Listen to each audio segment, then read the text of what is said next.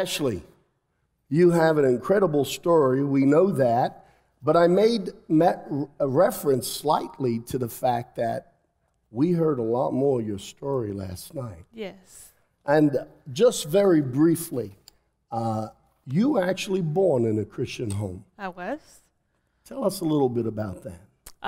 My biological father left when I was about 2 years old, but I had grandparents that were very into Jesus. My grandfather was actually a preacher. He was a Marine, and my mom loved the Lord, of course. My whole entire family actually just loves Jesus, and I went to private Christian school, and so I knew about Jesus from the time I came out of the womb. I accepted Jesus in my heart when I was 7 years old, and you know, we did Jesus on a regular daily basis in our home. You did Jesus on a regular basis. I like that. More people should do that. But obviously something went wrong. Where did that start, and how did that happen? I was a rising senior in high school and had everything that you could imagine going for you. Every materialistic thing in the world I had. I had the cutest boyfriend. I had basketball scholarship offers. I had, you know, a great family that loved me, my relationship with the Lord. And for some reason, I began to hang out with a different crowd at school the summer before my senior year, and drugs began to pretty much take over my life immediately. I would sit up here and lie to you if I told you I didn't like the way they made me feel, because they gave me a false sense of acceptance and a false sense of everything was going to be okay and I didn't have to worry about this or that, and it just made me feel like Superwoman. But in the end, it was pretty empty. No, that's why I definitely said a false sense of everything was going to be okay. Because a very long story short, it pretty much took everything I had away. All the materialistic things I had, they were gone instantly, along with my mind, along with my health, along with my family. It took pretty much everything away from me. In some pretty big ways. Even my first husband was murdered in front of me. And that was a result of drugs also. So last night, as you were sharing with the ladies, a really delicate and moving moment. You talked about how the love of your life literally was stabbed in the heart and then died in your arms. Yes. And you've experienced one tragedy after another. Pretty horrendous. Yeah, my grandma used to tell me before she died, and she died when I was about 30 years old. She said, honey, you've been through more at 30 than I have my entire life, and you still have your whole life ahead of you. And I said, well, Mima, I guess God really just knew what it was going to take to change me. And I hate that it was some pretty life-changing, horrendous, horrible things. But He's carried me through them, and I'm just glad that I've learned from those things and allowed Him to make my life better. Right. We have a video clip that we want to show from one of the news broadcasts about your story and your life, and this is just approximately a minute long. So we're going to dim the lights and have a listen to this clip. With the city of Atlanta and the entire state of Georgia on high alert, at 2 o'clock in the morning, a 26-year-old single mom pulled up to her apartment complex in the Atlanta suburb of Duluth. Ashley Smith recalls seeing a man sitting behind the wheel of a pickup truck near the entrance to her apartment. As she unlocked her front door, Brian Nichols forced her inside at gunpoint. He then tied her up with tape and electrical cord. She recalls thinking she'd either be raped, killed, or both. And at the time, she thought she'd brought it upon herself. Smith was a years-long drug addict. Her husband was killed by a drug dealer. She'd been kicked out of her home, institutionalized, even lost custody of her daughter. And while she was tied up and held at gunpoint, she remembers telling Brian Nichols she had a stash of methamphetamine in her bedroom. He untied her. She gave him the drugs and says he snorted line after line, which ironically seemed to calm him down. Smith says the two then talked all night long. Before we get into the actual hostage situation, they make reference to the fact that your husband had died and through a drug deal, through a fight that had originated out of a life of drugs. And but your family had been by your side while you tried to recover and went through one type of program after another. Tell us for a moment, how relentless was your family in loving you and trying to reach out to you? Well, for many years, my family, every holiday, every special event that we had together, Christmas, Easter, birthdays, for years, they had always accepted me into our home or in their home, knowing that I was going to come to the Function High one way or the other. And for years, always welcome arms, open arms, loving, happy to see me. And particularly Christmas of 2004, I had knocked on my mom's door at 5 o'clock in the morning, high on ice. If you don't know, that's meth. And my mom called my aunt, who had custody of my daughter at the time, and my aunt called and she said, "Listen, just don't come this morning. We've had enough. We don't want to see you like this anymore." And I was uninvited to Christmas, and that's when I began to realize that I had a problem. My family went as far as my aunt, shortly before this happened to me. She went in a Bible study one day, and her Bible study girls prayed. And she told me about this prayer about a week before this happened, and she said, "I want you to know that the girls and I prayed today, and we prayed that if God wasn't going to change you, that he'd just take you home." And I remember being on the other end of the line saying, "You prayed what? I mean, have you lost your mind?" And then you called me and told me about it on top of it. But, my aunt knew that the power of prayer was amazing. I mean, she had prayed for me for years and years, and she finally had had enough. And she was tired of what I was doing to our family. She was tired of what I was doing to my daughter. Knowing that my daughter was on the other end of the line, several times I would tell her good night every night, praying, "God, just let me have my mommy back." And my aunt knew that God was either going to change me or take me home. Now, you were about to lose custody of your daughter? I had actually already lost custody of my daughter, 2003, as a series of many things happened. The cops kicked in my door. Thankfully, they didn't find anything that I got in trouble for, but I got into a serious car accident as a result of hearing voices and hearing God say, "Let go and let God." And instead of the drugs, I let go of the steering wheel and pretty much died on the way to the hospital. But just as a result of all of those different things, my life was changing. We have a video clip that tells us a little bit about Brian Nichols, and we're going to start to talk about the whole hostage situation. But to appreciate that part of the story, we're going to learn something about Brian Nichols himself. So again, just for a moment, we're going to dim the lights. These are actual news broadcasts that were taking place at the time. Megan, the Atlanta courthouse killer Brian Nichols was on trial for raping an ex-girlfriend, but during the trial, Nichols' current girlfriend gave birth to their son. Nichols' fear that he'd be convicted and never see his son is what legal experts believe motivated him to launch one of the most notorious attacks in Georgia history. Because Brian Nichols was deemed to be a high-risk inmate, a judge requested extra security escort him from prison to his court appearance in Atlanta. That request was either ignored or denied. Nichols was guarded by one female sheriff's deputy, and while he was changing from prison garb into courtroom attire, Brian Nichols assaulted and severely beat the deputy, knocking her unconscious, stealing her keys, and grabbing her gun from a nearby lockbox. Nichols then stormed the courtroom, shooting and killing the very judge who requested he be given extra security. A court reporter was also shot and killed, and when another deputy gave chase, Nichols turned and killed him. With the courthouse and surrounding buildings on lockdown, Brian Nichols somehow managed to make his way across 2 parking garages and through a citywide dragnet. Along the way, Nichols carjacked several vehicles, including a truck that belonged to a federal agent who he also shot and killed.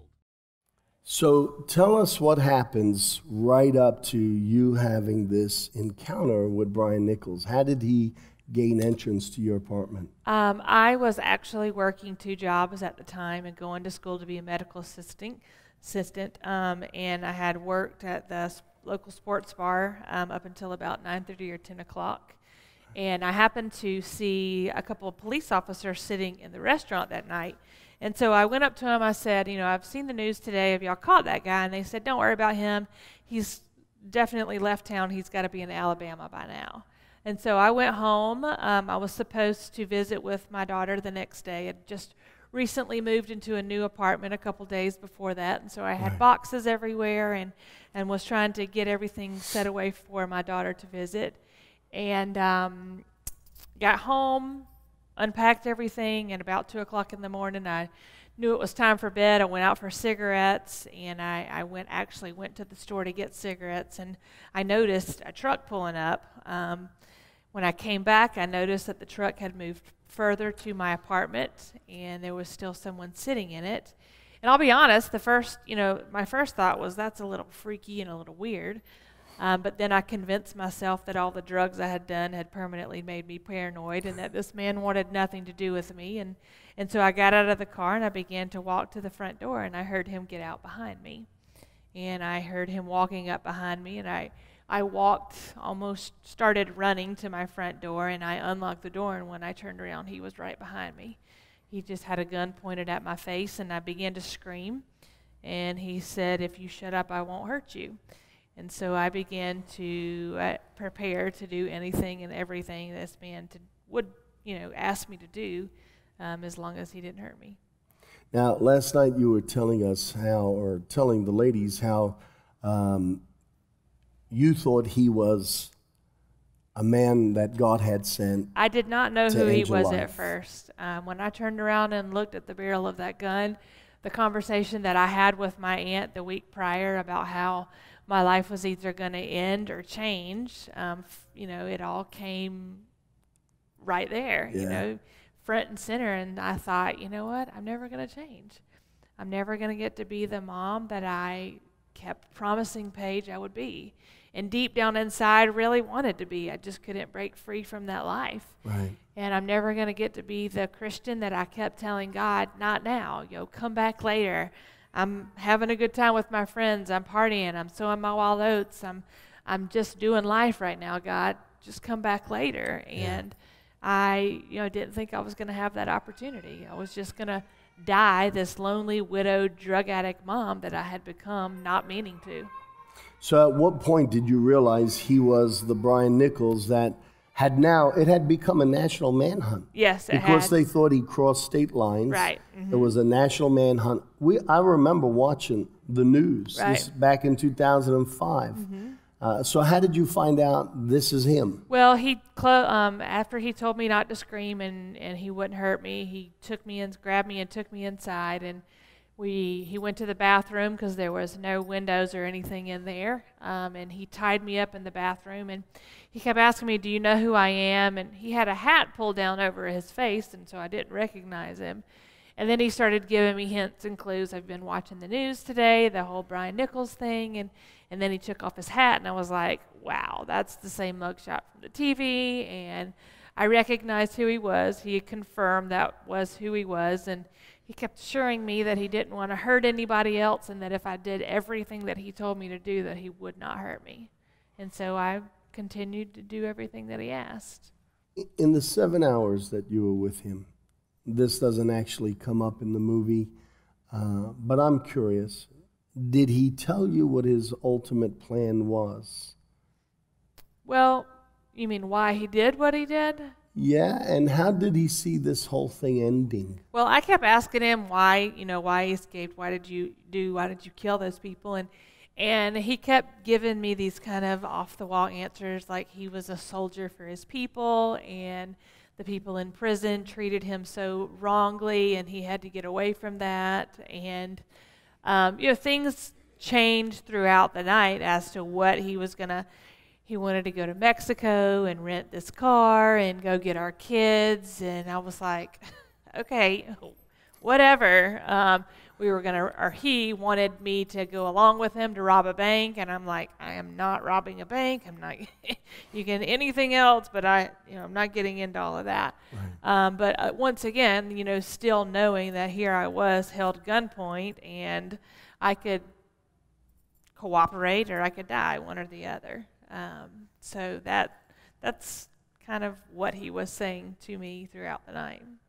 Now, I believe that during this event, you started to share a little bit of your own life with him, and how did he respond? What was he thinking? Well, as we began to talk, and there was a point in the night where he asked me if I had any weed in the house, and as a result of trying to do everything that he said, I remembered that although I was getting my life back on track and trying to do better, I had used meth the night before, and I had put it in a place in my home that if he ransacked my room, he would find it. And so I told him I didn't have any weed, but I had meth, and I gave it to him, and he asked me 3 different times if I wanted to use it with him. Would you use this with me? Come on, use this with me.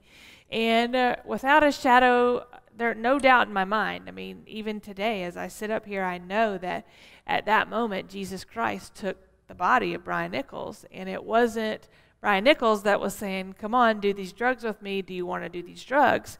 It was Jesus saying, remember that prayer your aunt prayed. Do you want to live a new life, or do you want me to take you home?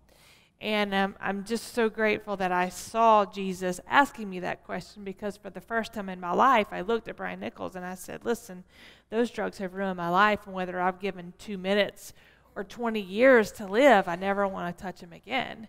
And, by the grace of God, I haven't done any illegal drugs since the day before he came in my life, but, immediately I believe God gave me the eyes of Jesus, and in exchange for my addiction, I got to see Brian Nichols through the eyes of Jesus, and I began to see that although he had killed 4 people and brutally murdered these people and taken a family member away, just like I had experienced many years before, he was still a sinner saved by God's grace. And I kind of paralleled everything. Well, he killed these people, but I chose drugs over my daughter, and he did this, but I did this, and I began to see that he was just like me.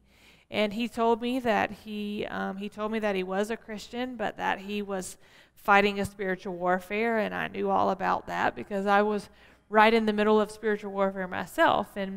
And we just talked back and forth about his family and how he had these children, and he grew up and he had played college basketball, and he was very educated, and he had 2 great jobs, and this girlfriend, she had an affair with her pastor. It was just a bunch of conversations going back and forth, but realizing that he was a human being and that he was a sinner saved by grace, the same way I was. Right. Ashley, having grown up in the church and then your life falling apart the way it did, on a very personal note, before you have this moment where the lights go on and you see him through Jesus' eyes, what was your opinion of God's attitude towards you? I mean, you knew better, like many of us do, and yet you stumbled and messed up. What did you think about God? Well, to be honest with you, as I stared into that barrel of the gun when he first took me hostage, I thought, this is what I deserve. Right. I have played with God's mind over and over again, and I can't tell you how many times I said, God, I'm sorry, I did too many drugs this night. I feel like I'm going to overdose. Please don't let me die, and I'll never do it again. And always ended up doing it again. And so I guess as I was thinking about God, it was, he could never love me anymore. I believed Satan's lies for many years leading up to that point as I was too bad for God to love me. Satan would remind me all the times about, these drugs I did, or this person that I had been with, or this or that, or every worldly bad choice that I had made. Satan always illuminated it to make me feel horrible and to make me feel like God couldn't possibly love some piece of trash like I felt like at that point in my life. So I think I saw God as this unbelievable person who wouldn't possibly love me. Yeah. Thankfully, that picture changed shortly after. And you know, that's such a significant point. It is a life-changing point, because what happens is we're enticed, we're drawn away from God by issues in our own heart, circumstances that we say yes to. And then we live in fear of God, thinking he must hate us. And how could he ever forgive me? And what I love about this story, and so many stories that are sitting in this auditorium, is that we come to a place of brokenness. We so screw up and mess up. We're convinced that the last person that would be on our side is God.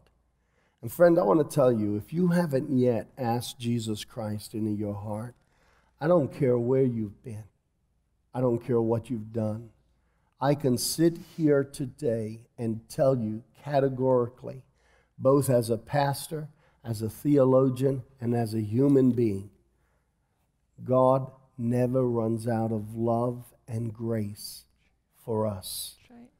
The story of the prodigal son, here's God in the flesh telling the world, knowing it would be recorded in the Gospels, he's telling the world what his heart looks like.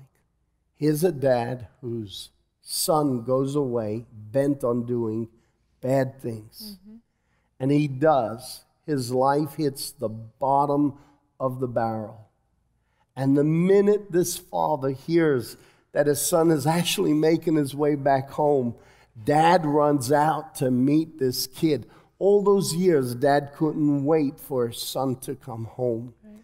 And for every one of us, wherever you are in life, whatever your circumstance and situation, no matter how guilt-ridden you might be, Jesus said, I haven't come to condemn the world, I've come to save the world. And the best thing we could ever do is realize we need to be saved. Yeah, that's true. So here you are with Brian Nichols. At first, for the first few moments, you're thinking, okay, this is how God's going to end my life. Right. You're offered to do drugs with him. I thought that was incredible.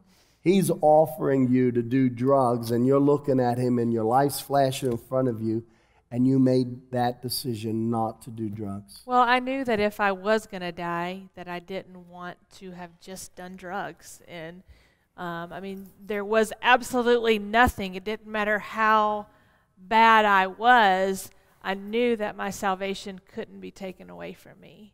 I didn't know that much, but for some reason I kept believing the world that I had to look a certain way or act a certain way before I could ever step foot in a church or, you know, or be doing this or that. And that was so wrong. And I just knew that I didn't want to meet the Lord. I wanted to at least once in my life have said no to the one thing that had ruined it. Right. And, you know, when I laid down that ugly part of me to God is when God began to be very clear to me, and he began to show off, basically, in my life, and he began to take control. And I realized that there really was a miracle in process that was happening, because a lot of things started to cross my mind, like, how did he end up in my apartment complex at the moment I was walking out of my apartment at 2 o'clock in the morning on a Friday night? You know, he's gotten 45 miles away from city limits. Police are everywhere. How did this happen? And I began to realize that it was nothing short of God. Yeah. He was out to get you in a good way. Yeah. He sure was. We have a video clip we're going to show, and this video clip starts to talk about the book, The Purpose-Driven Life. Okay. So again, we're going to dim the lights and just go to this part of the news broadcast. Nearly a day later, thinking Brian Nichols might have crossed state lines, the manhunt was now nationwide, the media coverage nonstop. The FBI had taken the lead, but there were very few leads to follow. And the nation was baffled as to how an inmate was able to attack a secure courthouse and then simply run away. But 15 miles from that courthouse, Ashley Smith and the most wanted man in the country continued talking. And as morning rolled around, Smith recalls cooking pancakes, asking Brian Nichols if she could read him part of a book she'd been given, Pastor Rick Warren's The Purpose-Driven Life. At first, she says Nichols dismissed it as church BS, but then she read aloud chapter 32, using what God gave you, including the line, quote, "What you are is God's gift to you. What you do with yourself is your gift to God." Okay, so maybe it was 15 miles away and not 45, but nonetheless, it's still the same. Still a miracle, right? Exactly. And who's to say he's right Exactly, anyway? that's right. Yeah, my money's on you, girl. Ashley, your family was praying for you a lot. Yes. And you and I were talking a little bit in the car about the power of prayer. You're absolutely convinced it's all of their praying and their intercession that got you through one disastrous situation after another. Is that correct? My aunt prayed for me for over 5 years, and she never ceased. Yeah. And even being a product of prayer, I told you this morning, even being a product of prayer and knowing that my life is here today because of prayer, it's still hard for me to wrap my head around how easy and how powerful prayer is. I mean, it really is. People say, well, what do I do in this situation? I'm like, I know this sounds childish, and I know it seems so easy, but just pray.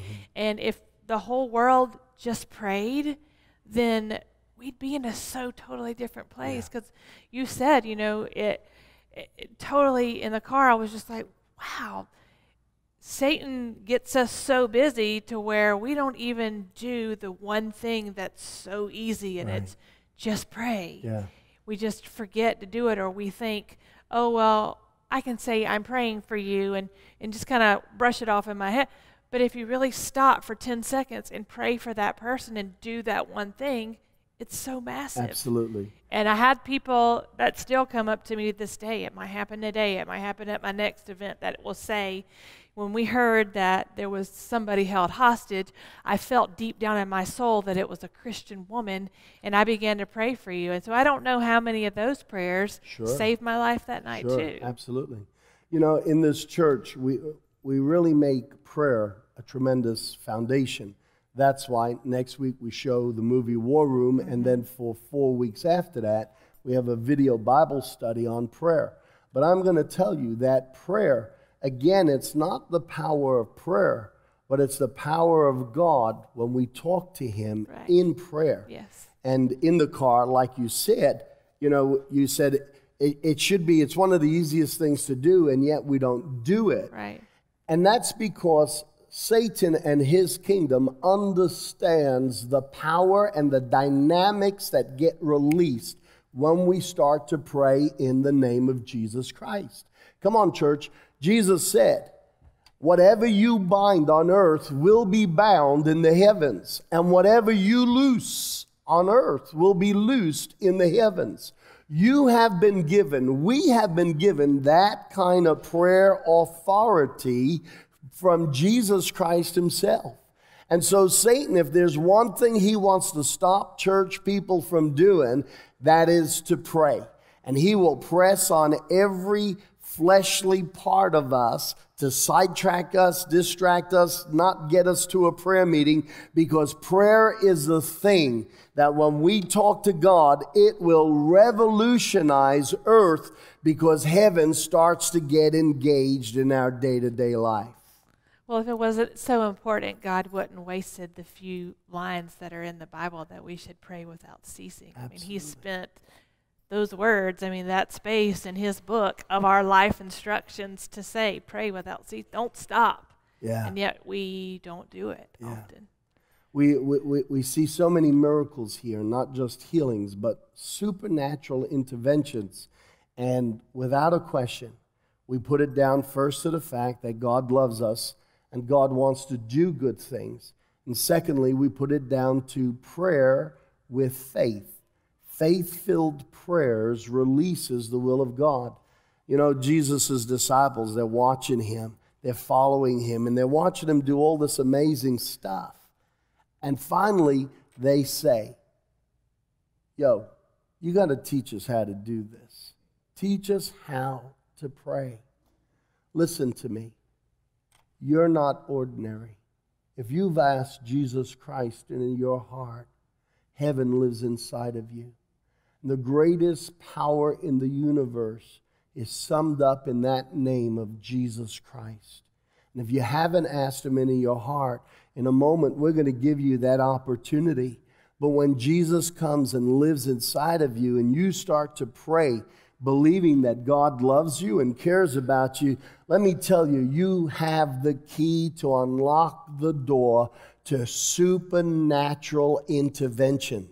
God doesn't just do the natural, he does the supernatural.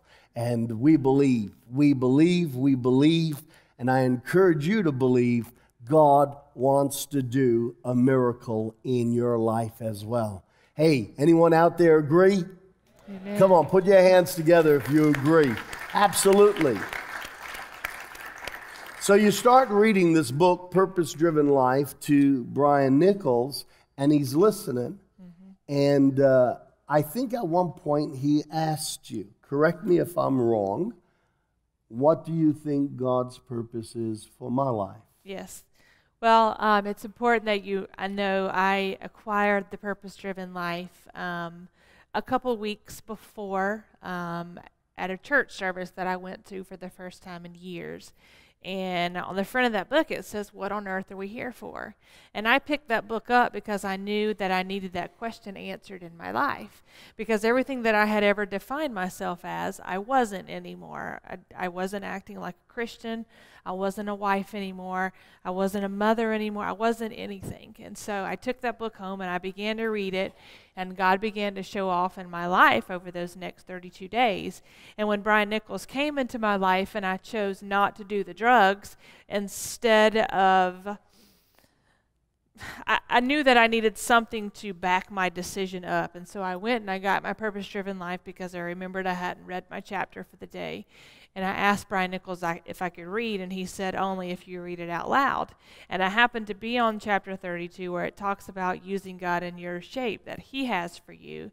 And when he and I were talking, I had already shared with him that my husband had been murdered and several different things. And I don't know, I guess through the power of Jesus, he began to see some strength in me. And he said, I think you should share your life with other people. What do you think I should do with mine? And I said, well, you've made a bad choice. You've killed 4 people, and you're going to have to pay for what you did. Maybe you're supposed to minister to people in prison because people in prison need Jesus too. Now, I know that 110% because I'm married to a convicted felon, and I know that's where he met Jesus, and I know that people in prison need Jesus also. Right. But he kept telling me they're going to kill me for what I did. I'm not going to get that opportunity. I said, well, you don't know what Jesus has for you. And as the story goes, he did not get the death penalty. He got life in prison, 280 years, and 6 life sentences later, he's spending the rest of his life in prison. And so he has the opportunity to minister to people in prison. This in itself is an amazing miracle, because here's a guy, whatever demonic forces were around him, he just had killed 4 human lives. Yes. And he's sitting with you for 7 hours. Here you are, you've been using drugs, desperately trying to get straight. God comes into the middle of the most unlikely, the most ungodly, the most unchurched place. Mm-hmm. And in the middle of a recent murderer and a struggling drug user, God shows up, and this man's heart starts to soften. He was in for aggravated rape. If he surrenders, he's looking at sentences for 4 lives. He's going to be serving life terms longer than he'll ever live. And yet the Spirit of God touched his heart, and he surrendered. Tell us about that, because we actually have a clip of the 911 call. And you were supposed to meet your aunt and your Yes. daughter that morning. Right. What happened that you were allowed to be set free? Well, all night long I kept telling him I'm supposed to meet my little girl tomorrow. He had already told me that he had children, and I said, I haven't seen her in several weeks. Imagine the way she's going to feel when I don't show up. And I said, my family's going to worry about where I am. They're going to wonder where I am, because even though I'm a drug user and even though it controls my life, I would never miss a meeting with my daughter unless something was seriously wrong. So they'll come looking for me. And for most of the night, he told me I wasn't going to be able to go, but about 8 o'clock the next morning, somewhere around there, he just looked at me and he said, what time do you need to leave to see your little girl? You know, I jokingly looked at my watch and I was like, now would be a great time for me to just get out of here. And he just let me go. He said, will you please tell Paige I said hello? And I was like, sure, yeah, I'll tell her. He gave me some money that he had stolen the night before, and he said, you might need this. And then he gave me the battery to my cell phone that he had taken out. And he said, here you go. Now, I just left. You left. When you left, I mean, he knew you. He must have known. I don't know. I've asked myself that question several times, because he said to me also, is there anything I can do for you while you're gone? And I'm thinking, while I'm gone, I mean, I'm not coming back, okay? You do know that, right? But sure, go ahead. You can hang this mirror. That needs to be done. Whatever you want. He actually hung the mirror. Like when the police came in, and I did one walkthrough through that apartment after that happened and never went back. Matter of fact, my mom moved me out of that apartment. I was several hours away. I didn't want to have any part in it, and he hung the mirror. But he let me go, and I called 911 and told him that I was going to see my daughter, and they said, oh, no, you're going to go back to the apartment. I said, no, I am not. They told me to meet him in a safe place, and they didn't believe me at first that it was him. It took probably 35 minutes, because I had to prove to them that he was inside by showing them a truck that he had stolen and all of that. And about an hour later, actually, with helicopters and armored trucks and everything, wow, he comes out with his hands up. We're going to go to the clip. Okay. And this includes the 911 call. Nichols then asked what Ashley Smith thought his purpose was. She said to go to jail, pay for what he did, and try to minister people in prison. Smith then told Brian Nichols she had to leave to see her daughter. To her amazement, he let her go. She immediately called 911. First, she got 2 busy signals, then she finally got through. The victim is advising that he is in the apartment at this time. There are 3 weapons underneath the bed. She's advising he's wanting to turn himself in. Heavily armed officers have now cordoned off the apartment complex. They've got their guns drawn. We've seen a sniper team. Authorities surrounded the apartment. Brian Nichols surrendered peacefully. Wow. Sweetheart, God used you to preach to that guy for 7 hours. Guarantee if he was sitting in a church, he wouldn't have sat there for 7 hours. Yeah, true. This is part of the miracle, that God used you in your broken state. God can use every one of us, even in our broken state. It is so important to share about how awesome God is, and that He's a God that gives us hope and the opportunity to have a changed life. Yes. So this man surrenders, no fight, no more bloodshed, gives himself in, and you were totally involved in that. It's kind of hard to think about, and that's one of the things that I've struggled with, I'm getting better at it now, because I realize why God allowed it to happen. But for the first couple of years, it was hard for me to realize how this lonely widow drug addict mom, who probably deserved death, whose life was spared, as opposed to this well-respected judge that people loved, this court reporter who baked cookies for the courtroom every week, this police officer who probably knew as he was chasing this man that he might die, and yet he still 110% was going to catch him. And then the court reporter who was just minding his own business, working on his house, and Brian Nichols comes in to steal his truck, and once again he protects his country and tries to get this man to turn himself in. Or it was a struggle, and my family prayed over me, and I kept saying, God, why? What do you want me to do with this? I mean, for goodness sake, Oprah Winfrey is calling the house, and Larry King, and they're wanting to write a book about my life and do a movie, and that's flattering and all, but I need to not miss what the big picture is here. And God kept telling me that I just want you to tell the world I changed you. That's all I want you to do. Because in my apartment that night, Ashley Smith didn't do anything great and wonderful.